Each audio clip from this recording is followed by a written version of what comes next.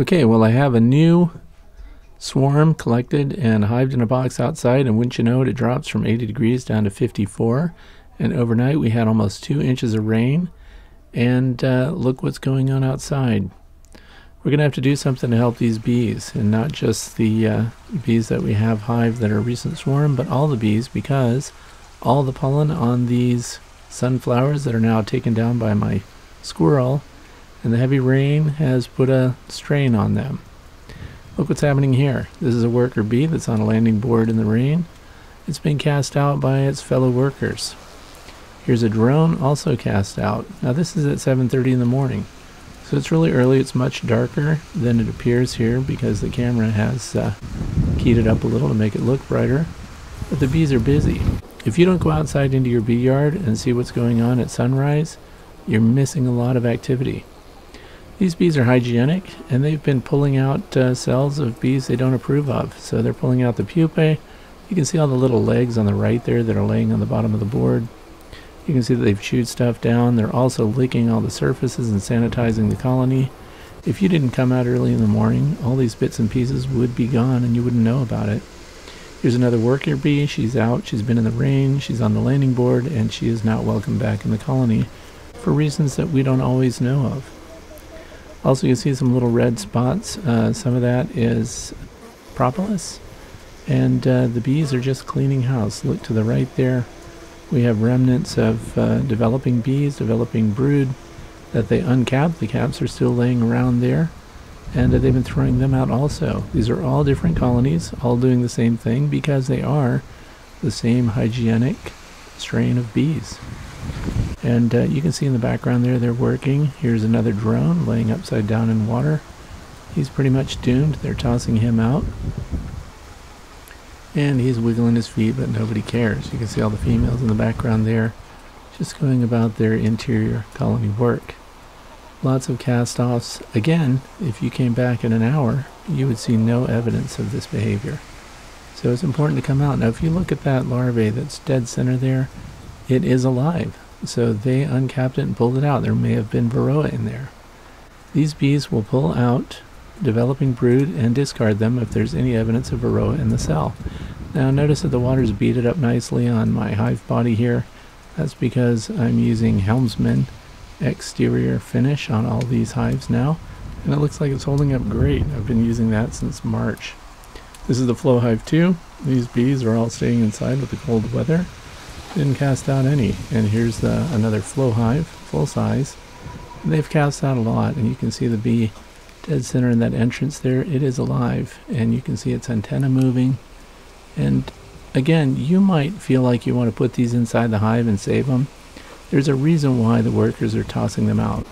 There's some health aspect to them that we don't understand as observers, but the bees certainly know what they're going to put up with, and they discard fellow workers, drones, and bee parts developing larvae as they see fit. That's what hygienic bees do. Even in this cold weather, no big surprise, yellow jackets are getting around, and they are cleaning up around feeders and just doing their thing. They can fly in the rain, they fly in the cold, even while the bees are still grounded. Now this is my hive that I established recently. I just put a swarm in it, and we put those screen reducers in there to help protect them. It's a single deep, but with all this rain, we're going to have to feed it. So I'm going to review a couple of things today with this video, and one is this Hive Top Feeder. It's called the Rapid Bee Feeder, and I got it on Amazon. It's very simple. The plastic materials are very thin. They say they're food-grade plastics. And of course it has this little inner cover, and notice the ridges on it. Pretty well designed. I'm not excited about the material thickness. It is fairly flimsy. But with these ridges, the bees can climb up through that central column. I'm looking at the little tag sticking out here that supports the clear cup that sits over the top. This keeps the bees from free swimming out into the liquid sugar water, whatever you're going to put in it, and keeps them safe in this little cone. So we'll talk about some of the things I like about it. Here it is all put together, and of course as you fill that outer reservoir, it will fill through the inside there too. Now this is the upside down part of it. That central cone actually extends beyond the bottom of this feeder, and there it is sticking out. So if you have a normal inside cover, it has a hole in it. That hole is not big enough for this tube to stick through. So it's a puzzle to me kind of why they designed it this way. The flow hive inner covers do have a large diameter hole in them, and it does fit this hole perfectly. And we are going to put this on a flow hive. And I'm going to show you how I overcome this. That hole is about 1.5 inches in diameter. So the standard holes in the inner covers are not big enough for that to stick into. So I'm going to have to use shims to raise this up off the bottom, and I have other reasons for doing that, which I'll explain. Here are the parts, the basin from the underside, and of course that clear cover. This shows how much it protrudes, and I've made shims out of 2x4 material, just sanded them down a little bit. These shims are going to do some things for me and for the bees. One, it's going to keep this up off the bottom of that inner cover so that the bees have access to that space and can roam throughout it. And they can also, now that the shims are pushed in until they're touching that central column, the bees can climb up the wood and go right up inside there and get feed. So they will have access to the box that I'm going to put this feeder in. And here it is with the cover on. Again, the material's thin. The number one complaint about it, of course, is being damaged upon arrival based on Amazon reviews. So here we go. This is Brood Booster. Now, you know I use Honeybee Healthy and I use Pro Health, and I've tested all of those. This is something new that I'm going to try out, which I also picked up on Amazon. I like to try new things. Made by Bountiful Bees. It's made in the United States, all natural food grade materials, and it has built-in measuring reservoirs here, 1 ounce and 1/2 ounce. So that's what I'm going to use. We're going to follow the recommended dose of 1/2 ounce per quart. And so we're going to put 2 ounces for a gallon here. Here's the information about the company. They're in Wellsville, Utah, and it's interesting. So we're going to review this. I'm going to use this as a stimulant for the feed, but mostly it's going to make sure that the sugar syrup, that's 50-50, that I'm going to put in the reservoir there to feed them, will not spoil. So when you add essential oils like this to your sugar water, you're never going to see that black buildup in there that happens as the sugars degrade. So here we go. We're at the entrance here of the swarm that I put in. It's been in here a little over a week. I'm going to give them a little smoke. Probably not necessary. They're very calm. And we just don't want them to waste any of their valuable resources defending their colony. So we're going to pull up on the top here. This is the inner cover that, again, comes with the flow hives, and it is big enough to put the feeder in without any modification. They have been building comb. They're kind of running it everywhere in here. Now to the left, they did follow the frames, but if you notice near the middle there, they started bridging the frames together. I don't care how they build their comb. I'm just trying to get these guys through winter. So now if we put this feeder in the top here and it sits flush on top, we've basically lost the ventilation capability, plus we've provided an area in the top of the hive that the bees can't get to. So they can't enforce their own parasite protection and things like that. So I put these shims in there. We're going to put this round feeder right on top, and now there's an airspace underneath, and the bees will just climb up the shims and go right up that central column, and then they'll have access to the syrup, but we will also be able to provide ventilation through that top cover. So the inner cover doesn't seal things up. Now there's an advantage here. We can pour this one. Some of the other hive top interior feeders, if they tip a little bit, they may spill into the hive. We really want to avoid that. Some of the bucket styles that invert and have the screen on them, if there's expansion and contraction with these rapid temperature changes we have this time of year, they will leak out into the colony as well, and we want to prevent that. We want to keep our bees dry so that they can keep themselves warm.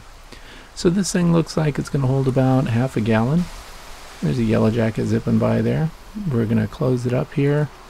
And the good news is, of course, I can pull the cover off without smoking or anything, and we can inspect the levels of the sugar water and see how the bees are taking it in the days to come. So we're going to put a medium frame around it here, and that's what I have, a medium super. It's a Man Lake design sitting on top of a flow hive base. The Man Lake frames are a little bigger, and there it is in place. Lots of room in there. We're going to come back and check on it a few days later. But now we just put another inner cover on top. And then I'm going to put the ventilated Be Smart design cover on top of that. And this thing sheds water pretty good. It extends out farther than some of the other covers that I have. And it has that airspace in it, so it's insulating and ventilating. So those are two characteristics that I'm looking for want to make sure and get this swarm off to a good start. And during days like today, when it's raining and the weather's terrible, we want them to have resources well up inside the hive, which prevents other bees from being able to rob them out. So that's the setup. Pretty simple. I'll give you updates later on. And of course, here's the landing board of that same hive, and you'll notice that the bees are finding pollen even though it's been raining a lot lately. I don't know if that's coming from the sunflowers. We have lots of pollen resources that are just coming into bloom now, so we're going to provide for these bees pretty well. The thing that we want to make sure they have is plenty of energy to keep their brood warm. So again, now these are the same landing boards I showed at the beginning of the video, and I want you to notice how clean and dry they are now. So the bees have cleaned everything up. Notice there's no dead bees, no dead drones. We don't see torn apart broods strewn all over the landing board. So if I hadn't come out early in the morning, I would never know that they're cleaning house the way they have been here. So it's very interesting. The rain finally did stop. These guys are doing washboarding again, which means they're licking the surfaces everywhere. And they're doing their general cleanup routine. Very interesting hygienic bees. They're doing well. I think they're going to go into the winter really strong. Now, here we go with the yellow jackets, 51, bazooka, yellow jackets, 0. So the bugzooka is what I use. I carry it with me when I go out. If I find wasps on things, I just suck them up with that, and here they are in the capsule. Thank you for watching. Don't forget to feed your bees when it's raining, otherwise they're going to consume all the honey and resources that they've worked so hard to save. Thanks for watching. All the best.